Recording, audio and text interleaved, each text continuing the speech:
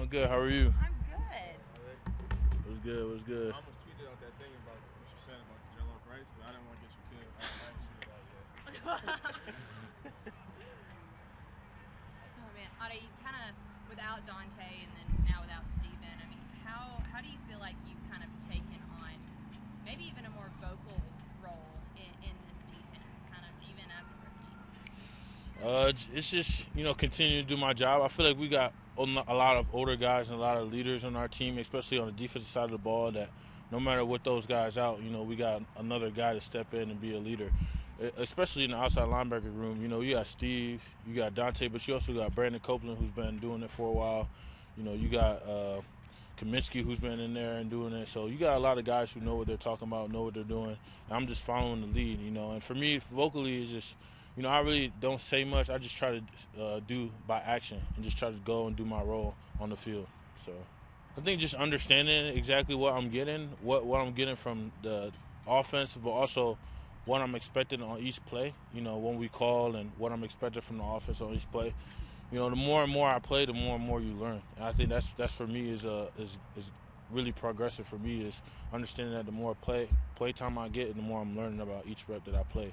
So just continuing to watch film, understand what I'm getting on each call. So. Do you notice differences in how maybe offensive lines approach y'all when you have Dante on the field versus when he's on the field? Yeah, I'm starting to learn that. It's been a little difficult, obviously, because we haven't been all together as one in quite a bit. So it was still like kind of learning each other and learning each other's strengths and weaknesses, understanding how to rush with each other. But I think as the games go on and as we get healthier, everybody starts learning from each other. Everybody knows what each other's strengths and weaknesses are, and then that's how you get a really good pass rush going. How have maybe teams, when in the rare instances when y'all have been on the field? Yeah. How have teams approached y'all differently? I mean, obviously, you can expect different slides going different ways. Sometimes, the offense have their game plan of what they want to do. And it might not be on Dante or on Grady, it might just be the game plan that they have chosen. So I think it's just like learning each game. You got to realize in the first quarter you got to progress and learn what offense is giving you, and then use that and get better as the game goes by. I know we were talking to Tyler Davidson a couple weeks ago about, he was like, yeah, that guys know where Grady is at all times because they do. Yeah, for sure. Grady's one of the best D tackles in the game. So obviously they're gonna try to stop him at all costs. So you understand that as well. You understand what they're trying to do, where they're trying to slide to the Grady. But again, they're not gonna keep doing the same play all over and over again. They're gonna change it up. They're gonna have different routines, different game plan, so that they can get the right protection and they can pass protect the right way. Just coming off of last week's loss and going around for a short week Thursday, how pumped has the defense just been just to get out there so quick and just... Yeah, 100%. That game is behind us. It happened. It's not the way we wanted it to end, but it happened. We forget about it and we move on to the Patriots. That's what our focus is right now, and it's an exciting new challenge. The Patriots are a very good team. They're very disciplined.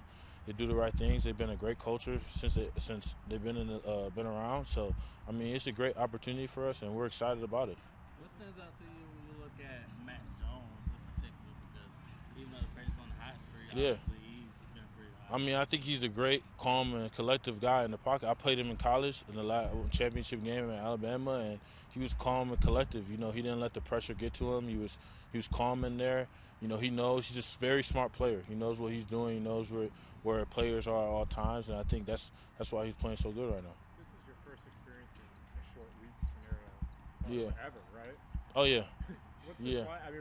Are you just like Yeah, it's a little different for me, man. It's obviously Sunday you get back and you get a little hurt and sore, but you realize that everything comes back quickly.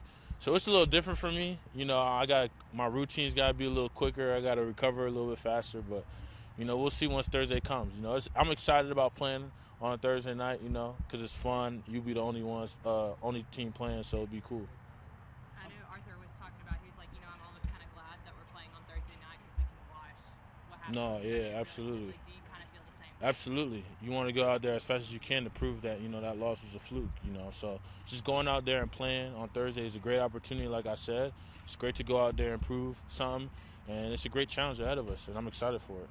How do you mentally go through after, because you've dealt with a couple of them in college, Yeah. like after blowout losses. Yeah. How do you mentally get past that? You don't look back on it. I mean that all the stuff that happens in the past happens in the past. I can't control that. It's over.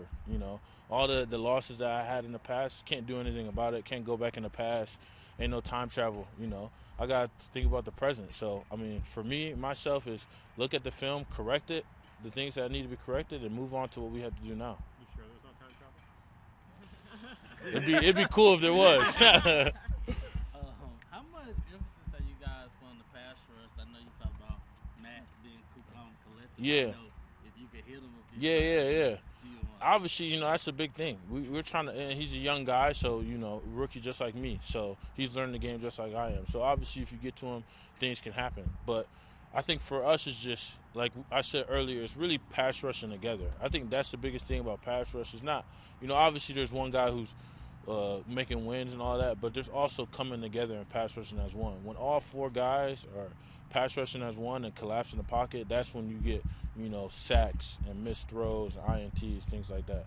I want to go back quickly to kind of putting it behind you. Yeah. Did you always treat it like that, or did you kind of have to learn that? Nah. It was not always like that. I mean, I remember when I played at Notre Dame and, when we lost to Miami, there was times where I was like, dang, like, that game is still in my head. The Georgia game when we lost by a field goal, that was still in my head. And you let those things get in your head and only just detours your progress. You just think about it. You just got to let that go. All the things that happen over there happen, and we just got to think about what's going on right now. Is it harder to let go of like a loss by a field goal in the last second or one like Sunday? No, all L's for me are L's. Ain't no other way around it. Lose by a field goal, lose by 30, it's an L. So Anything else? All right, thanks, Alex. Thank you. appreciate you guys. Appreciate Yeah. it.